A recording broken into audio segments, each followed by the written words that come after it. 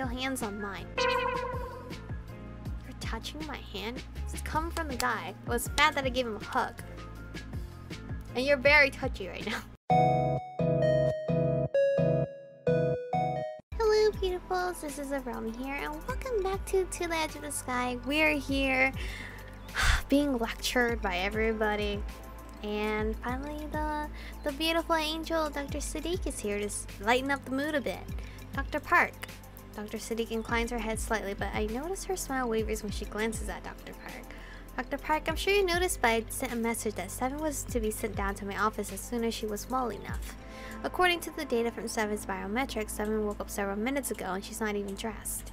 But it seems she is experiencing some stress. Is there a problem here, or can I take my patient? Dr. Park snorts and drops her tablet on my bed, turning away from both me and 4. I have no use for Operative 7 at present. Do what you will. Alright then, 7, could you go get dressed? I'll wait here. Yeah, but where are my clothes? Unexpectedly, 4 drops the bag on the bed. There, your mission ones are damaged, so these were brought from your room. Oh, thanks. Who grabbed them? For some reason, I feel a little shy, too shy to ask where he got them from, or to even meet 4's eyes right now. I slide off the bed and grab the bag. Dr. Sadiq nods and smiles at me encouragingly. I'll wait here for you. Go on.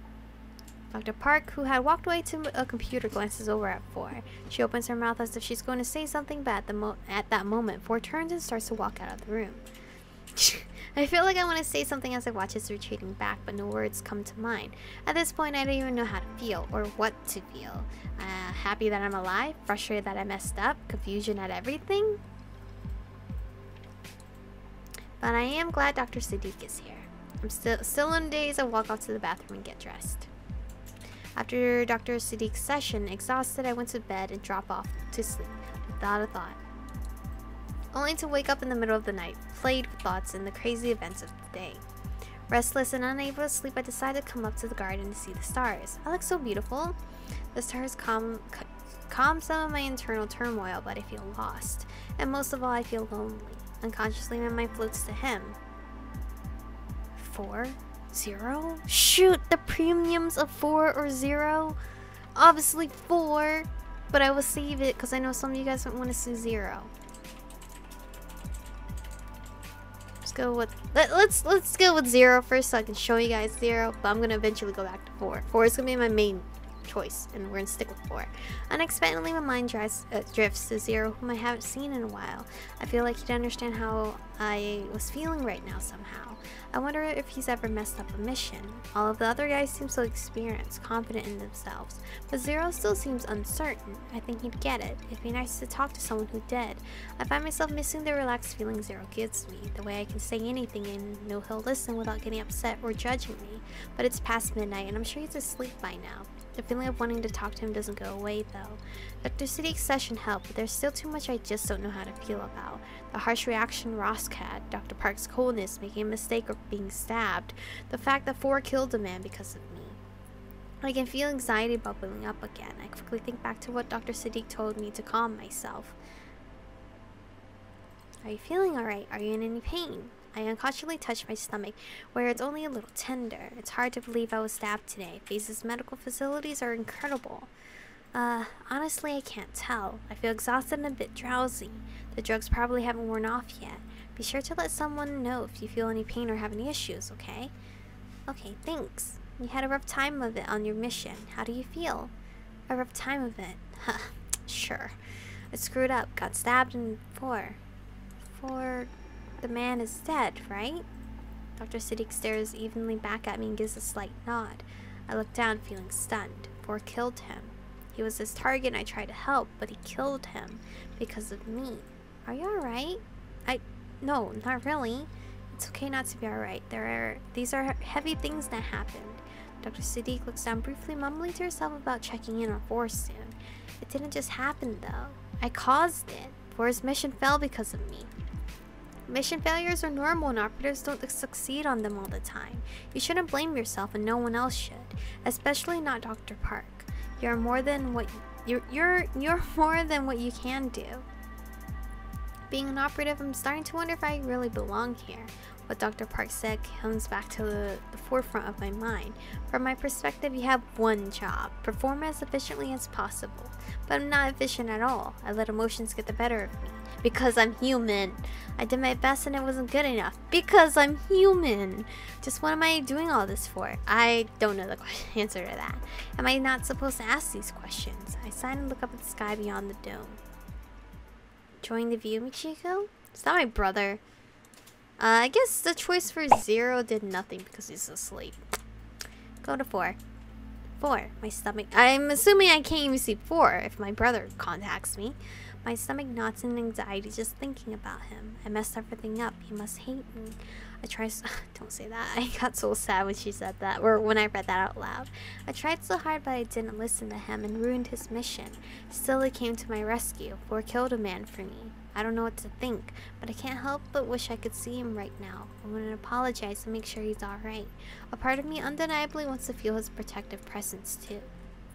But it's past midnight and I'm sure he's asleep by now. Yep. I guess it's just who you love more. Maybe there's an hidden affection bar around here. A sudden female voice. Oh, it's a female voice, not my brother. Nearly gives me a heart attack, but I try to remain calm. Who is this? You can call me a messenger raven of Kairos, or something like that. The woman speaks with an accent, perhaps British or Scottish, I can't quite tell. Too bad I don't know how to do accents, so sorry guys. Kairos.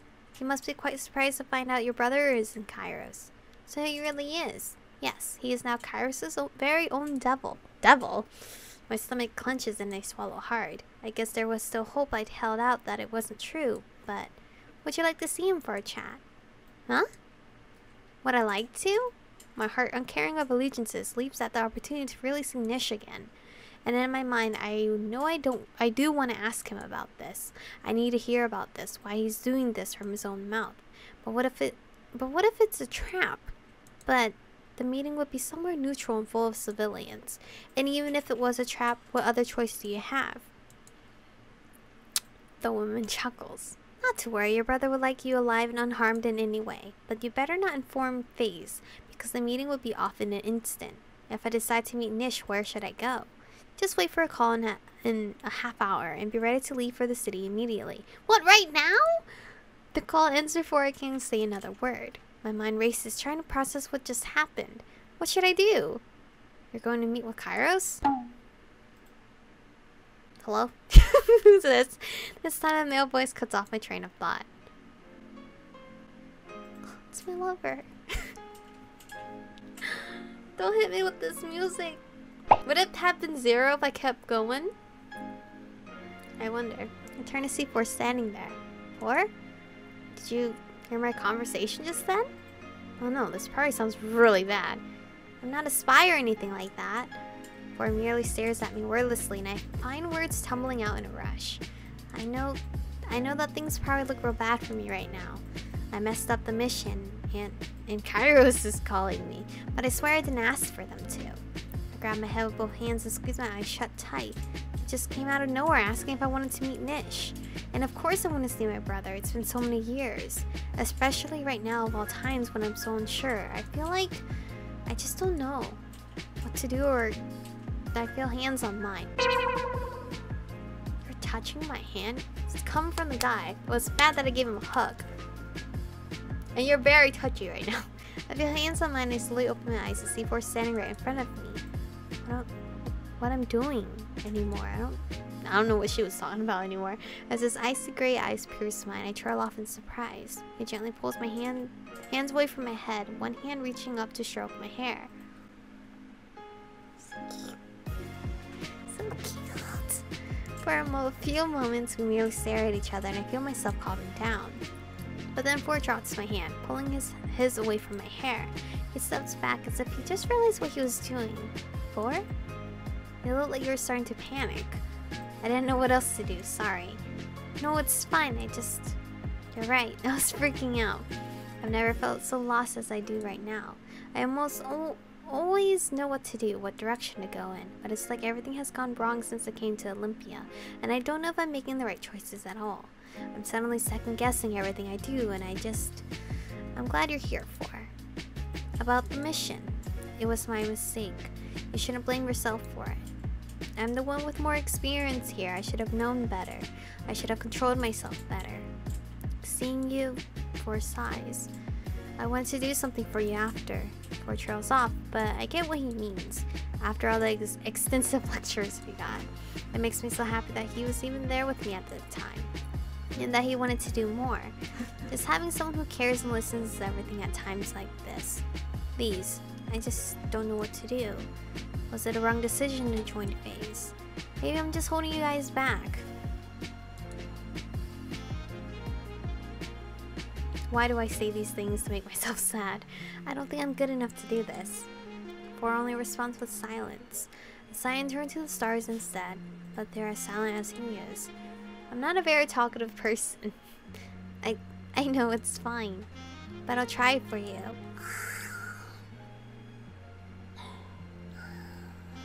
I can't. Don't try for me.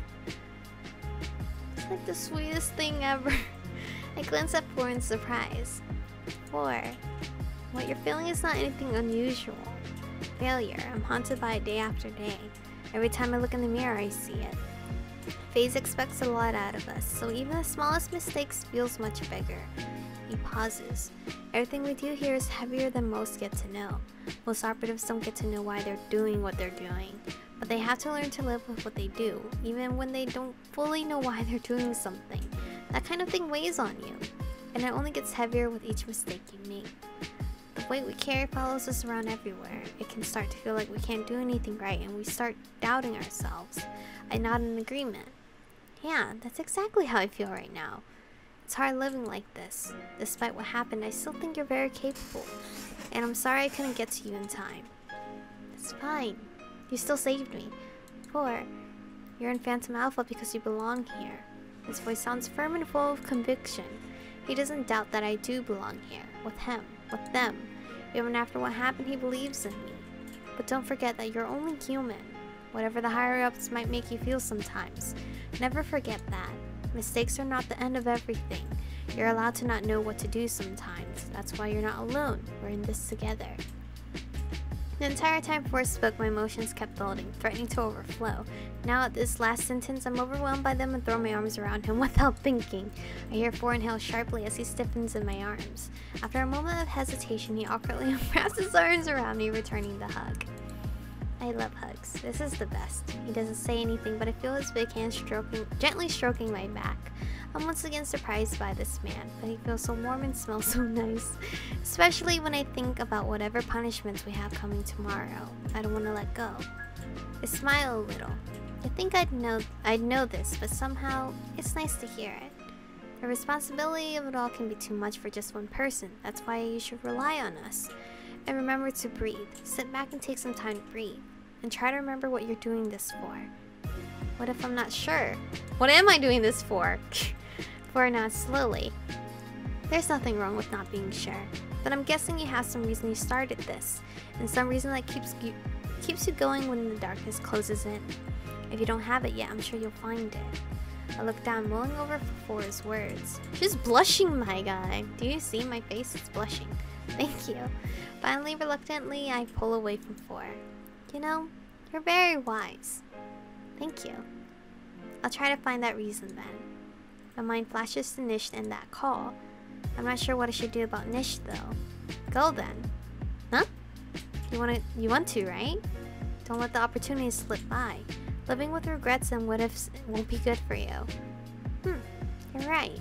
That's how I've been trying to live before too. I should try to not forget it from now on. What I want to see Nish. I want to talk to him and find out why he joined Kairos. So do it.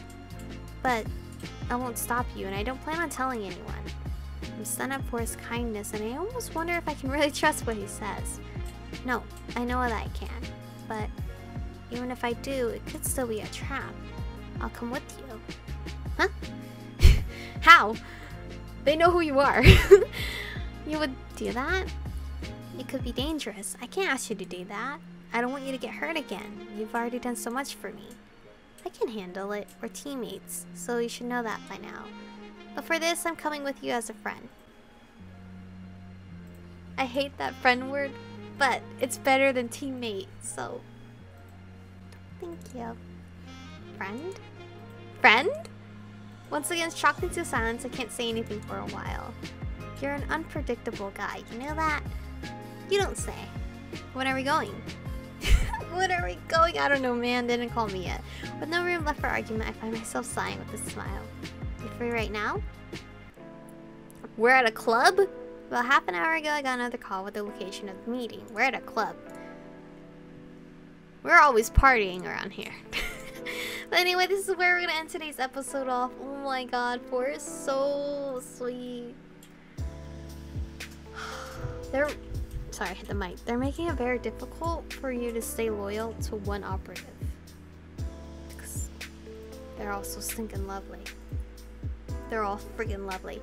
But anyway, thank you guys for watching today's episode. Stay beautiful, and I'll see you guys in the next one. 의미 없는 감정 소모해 반복된 시속 속에 이젠 난 지겨워지게 반복된 시속 속에